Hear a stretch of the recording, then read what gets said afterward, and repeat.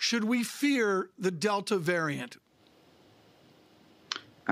Absolutely. I mean, given how quickly it is spreading, it should be a concern because it can destabilize even countries that have done a pretty good job vaccinating.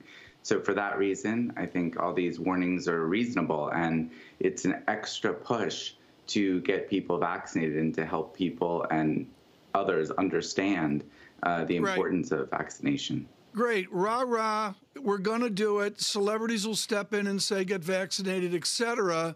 Or do we need corporations, sporting events, et cetera, to say enough?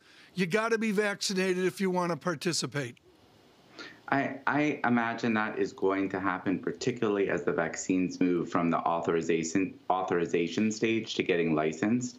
I think it'll become more of a standard in this country, given the very strong safety record that they have and the fact that they'll be fully licensed. I think that probably is going to happen more and more. Dr. Sharfstein, you said that the Delta variant could destabilize countries, even that have high rates of vaccination among the population. Can you elaborate?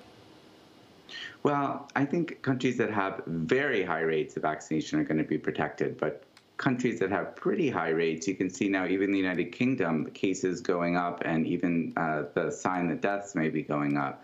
The United States, where we have states with relatively middling levels of vaccination, we're going to be particularly vulnerable. We'll see meaningful outbreaks, and if not the fall, maybe even this summer in some places, based on just how transmissible this virus is. And, you know, hospitals will start to fill up again. Well, Dr. Sharfstein, there's a distinction between destabilizing nations that have vaccinated individuals because those vaccinated individuals are getting sick from the Delta variant, as certain news reports out of Israel showed over the weekend, versus just being more prevalent among those who are not vaccinated. I mean, can you give us a sense of the risks on the other side, even for vaccinated individuals? The risks are much less for vaccinated individuals. So vaccinated individuals can still get sick. They can still get very sick, but it is pretty rare. But, you know, we should care about how the entire state, the entire country is doing. And by that metric, we should all be worried, because it is true that people who are unvaccinated are particularly vulnerable. And, you know, these viruses can cause serious damage even among young people. Okay, but Dr. Sharfstein, we have this with other illnesses too. And this is where it comes to the threshold of when we start treating COVID like just another virus that we have to deal with, like the flu, like other common colds that people get. There is a question at what point we cross the Rubicon where people have vaccinations available. If we're not seeing the high hospitalization rates, where it's okay and we can't necessarily just restrict travel and restrict business activity. When do we cross that line?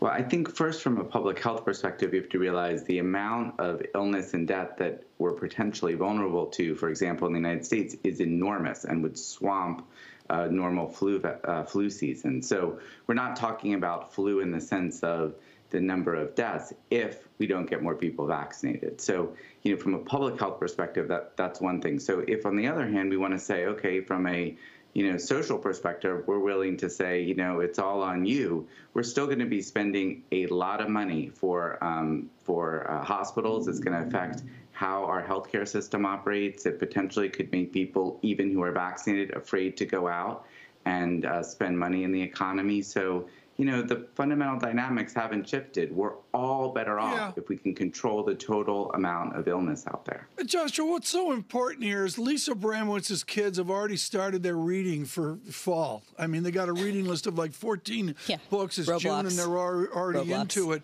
as well. Dr. Sharfstein, can you say that our assumed school return is in jeopardy because of the Delta variant? I think it's premature to say that. I'm curious what age you're talking about for your kids, but for adolescents, you don't want to know. Okay. Are particularly now able to get vaccinated. I think that'll be obviously very helpful. We're going to have to see. There's always been a little bit of a question mark with exactly what the virus is going to do, but I do think that in certain areas where the vaccination rates are overall low, we are at risk for serious outbreaks. And in those areas, it may be that different kinds of measures are going to be needed, particularly this fall.